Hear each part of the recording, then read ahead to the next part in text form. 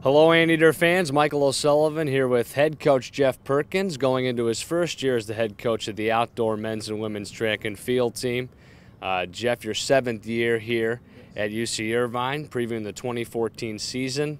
You take over for legendary head coach Vince O'Boyle, who was here 30-plus years, and we could dedicate an entire episode to what he's done for the program. Some of the main things you learned from Vince while here at Irvine.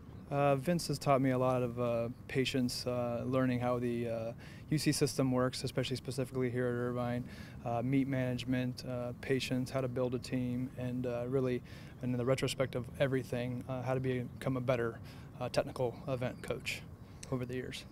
Now your season kicks off in March this year with the La Jolla All-UC invite, and that comes up in mid-March, and that's where it really gets everything going.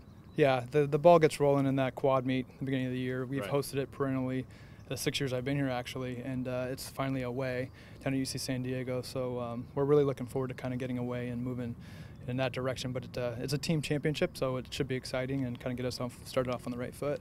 And you get the Anteater four-way meet going right into the Spring Break Invitational, all here at Anteater Stadium.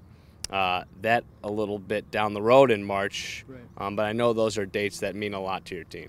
Yeah, we've set it up to be Division I school scoring championship type meets, Right. And so that first meet, the four-way we have here, Purdue is going to be coming through in Long Beach State, and a couple other schools, and then the Spring Break Invitational, we're hosting about 9 different Division I schools, so we're looking forward to that as well.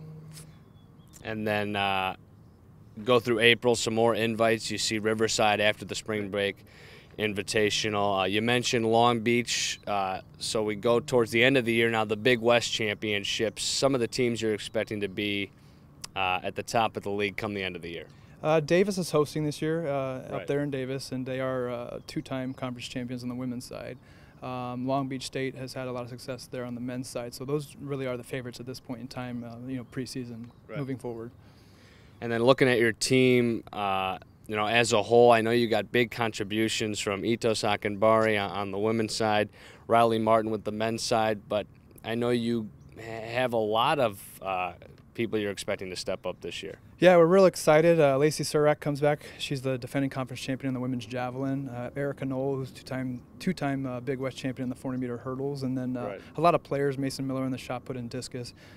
You can go on and on and on, but a lot of guys and girls on the track as well. We have a young team, but a lot of talent in that area that we're looking forward to seeing what they can accomplish this year. Head coach Jeff Perkins talking about the 2014 outdoor men's and women's track and field season. Coach, thanks a lot. Thank you.